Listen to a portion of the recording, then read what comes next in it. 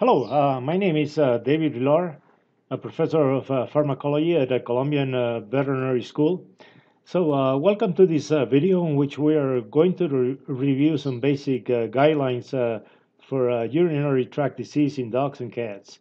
I just wanted to remind you that in 2015, AVMA put together a task force on antimicrobial stewardship in companion animal practice, basically to provide some guidance in light of the emerging impact of multi-drug resistant organisms. And as you can see, they developed some do's and don'ts on antimicrobial prescribing.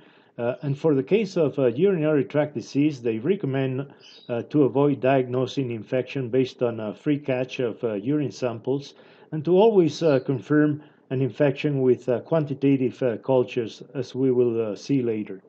So if in the previous video we said that superficial skin infections accounted for the largest reason for the overuse of antimicrobials, with urinary tract infections, we could say it's another reason where we certainly misuse and we definitely overuse antimicrobials because there have been no clear guidelines for diagnosing and treatment of many of these conditions. There have been a couple of documents that were put together by the working group of the International Society for Companion Animal on Infectious Diseases.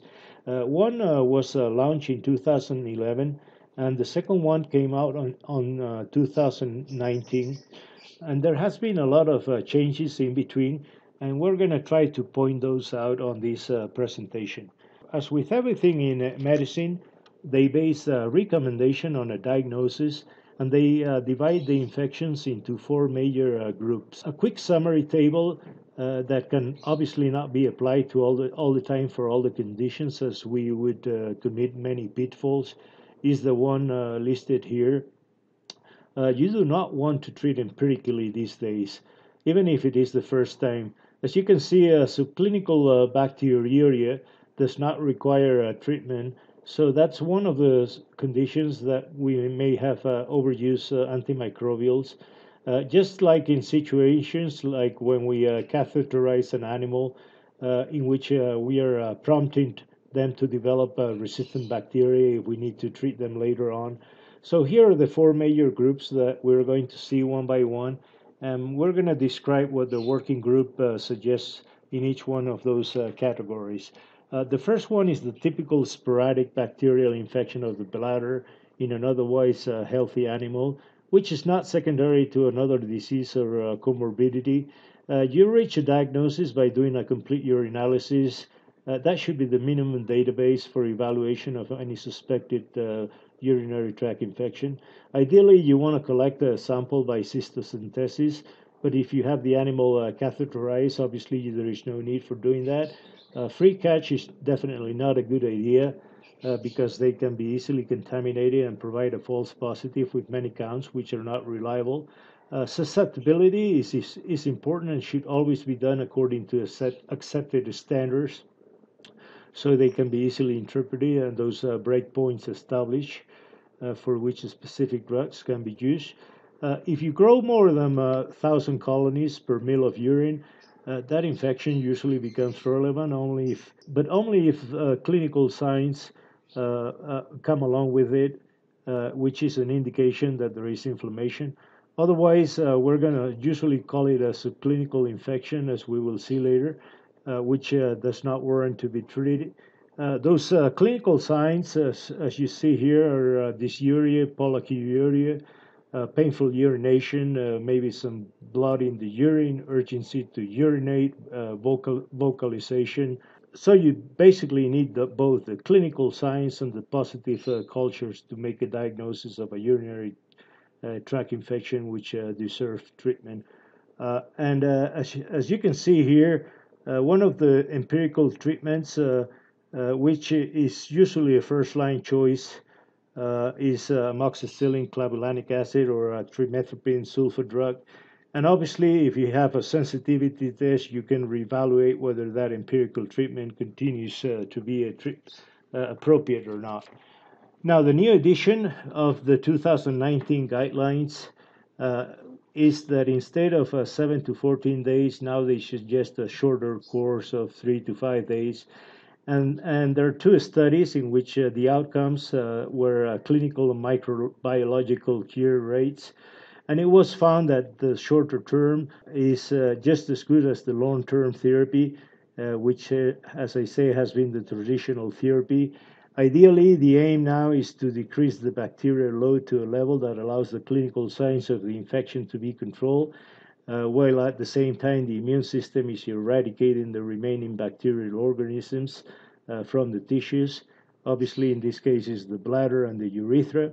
And as you can see here, the first one was giving trimethoprim sulfamethoxazole at 15 milligrams per kilogram orally twice a day for 3 days, and they were comparing that with cephalexin for 10 days.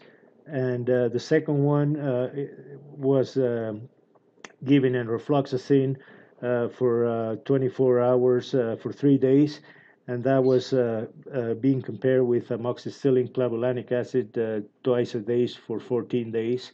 And they say that both protocols were just as effective clinically and microbiologically. So I guess the latest on these issues that the short-term duration is just as good as the longer one.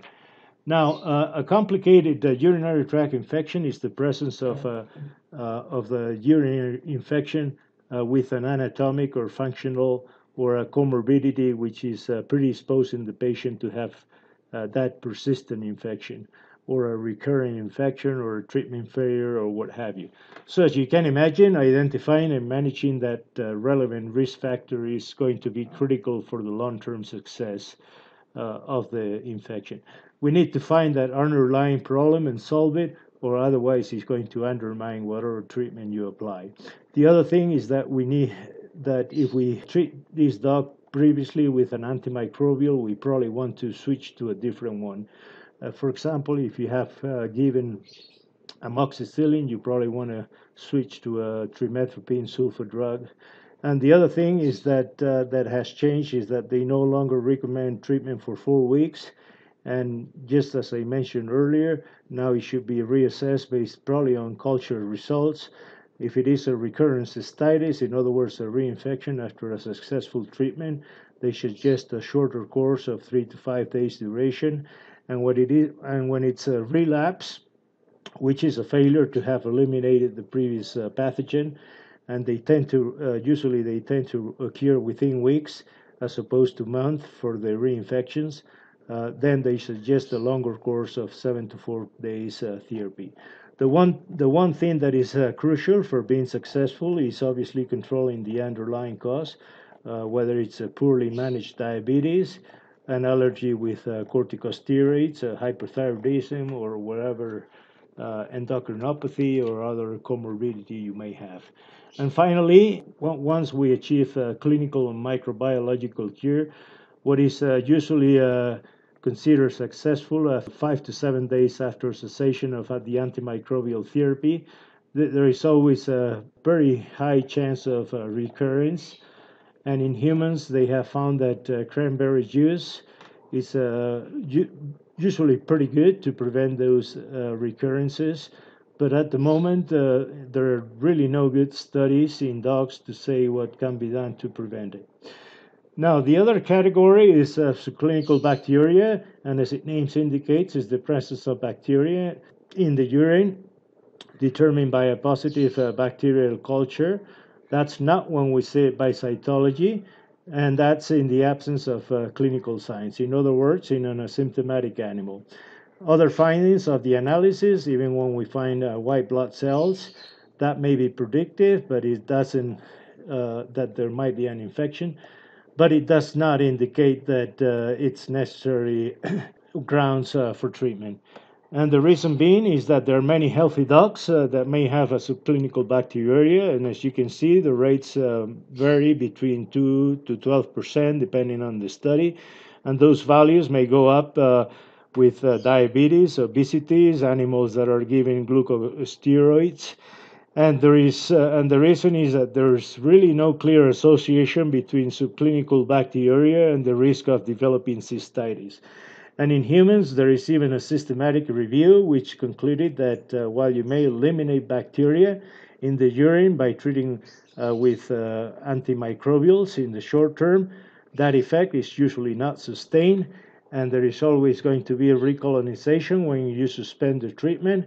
And if those individuals have a future urinary tract infections, they will have a higher rate of resistant bacteria. And there is also anecdotal evidence that even if you have multi-drug resistant bacteria, it will probably not affect whether you treat or not. And in fact, if you withhold the treatment, they will sometimes be replaced by susceptible organisms. And if those animals subsequently develop a cystitis, then the drugs will work. So there is really no grounds for treating with antimicrobials. Now, the other common situation that results in bacteria in the urine is catheterization of the urethra. And as you can see, between 10 and 50%, depending on the study you look at, and here the important thing is to know whether there is a real cystitis that which requires treatment or a subclinical bacteria which should not be treated. In other words, whether you have the picture on the right or the picture on the left. And as you can see here, the recommendation is that prophylactic antimicrobial treatment in the absence of clinical evidence of cystitis or pyelonephritis should not be given. So the last condition and the worst one for which we obviously want to start using antimicrobials right away is pyelonephritis, which as its name indicates is an infection of the renal parenchyma itself, usually an ascending infection. Although it could also always come from a bacteremia also. So as you can imagine, this is a very serious condition compared to a cystitis, and it may cause a very rapid kidney injury and a sepsis, which can kill the animal. And obviously, a quick diagnosis is very important, and so is the treatment. The diagnosis can be very challenging. Nonetheless, you can suspect it based on a positive bacterial culture and very severe systemic signs on the animals, which require treatment immediately and before you even wait for cultures and susceptibility tests, obviously. Here you have some of the empirical treatment choices, fluoroquinolones, some of the cephalosporins. They do not recommend that the duration of treatment be as long as it used to be. Instead of 4 to 6 weeks, now they suggest 10 to 14 days, like they do in human. With everything we just said, let's wrap up with a study. They look at historically a population of dogs with the three main categories of urinary tract infections, and they wanted to determine how the use of antimicrobials was associated with antimicrobial resistance. So as you can see, they had a population of 1,028 cases of urinary tract infection, and they were classified as uncomplicated, complicated, or pyelonephritis. So as you can see, they provided a table for dogs with complicated urinary tract infections, and they had the comorbidities identified at the time of diagnosis. Most of those dogs were being referred from a primary care veterinarian as recurrent infections. And they were also dogs that were undergoing treatment for many of the conditions reported here. As you can see, most of them were immunosuppression diseases, probably were given glucose steroids or some other type of immunosuppressive drugs. Second ones were kidney disease, either chronic or acute, and they were followed with some endocrinopathies, hyperadrenocorticism, diabetes, and so on. So if we look at the results, the one thing important was that dogs with complicated urinary tract infection in general had more isolates that were resistant to a wide range of antimicrobials than the uncomplicated ones. But not by a great margin, though. Maybe just between 2% for amikacin, all the way up to 13.4 for enrofloxacin. And another important finding, which is not shown here, is that the proportion of isolates that were multi-drug resistant was very high, about 31%, and of those, 79 were Staphylococcus and 30% were enteric species. And again, the proportion of multi-drug isolates from dogs with complicated was higher, 36%, compared with those isolates that were from uncomplicated infection. The other important results of this study was that dogs that receive amoxicillin, doxycycline, or enrofloxacin 30 days before the urine was obtained for doing bacterial cultures had higher resistance levels. So as you can see, we're comparing column A, there are the percent of isolates that were susceptible to the designated antimicrobials for dogs being administered that antimicrobials within 30 days before cultures. They're comparing those dogs to those that did not receive antimicrobials within 30 days before culturing. So the values are strikingly different, 40 to 60 for amoxicillin, 40 to 72 for doxycycline, and 28 to 77 for enrofloxacin. So let's put it all together. The conclusions from this study that we can apply to our routine practice are that if we had previously given any antimicrobial, at least 30 days of collecting the urine sample for doing a bacterial culture, the chances are that whatever isolates we get are likely to be more resistant, not only to that type of antimicrobials, but probably to other ones also. What I found most relevant in this study is that none of the bacterial isolates achieve a susceptibility rate of more than 90% to any antimicrobials. In other words, out of 100 isolates, there are always going to be 10 that would always be resistant to whatever antimicrobial you decide to choose as a treatment options, even if you have never treated that dog previously with anything. So as you can imagine, the fact that no one antimicrobial will kill all the pathogens in the population, combined with the great percent of multi-drug resistant organisms, 21% in the uncomplicated dogs. That's probably more than enough grounds, beyond any reasonable doubt, as any lawyer would say, to do a sensitivity test in any dog, even if it is the first time that you're going to treat it.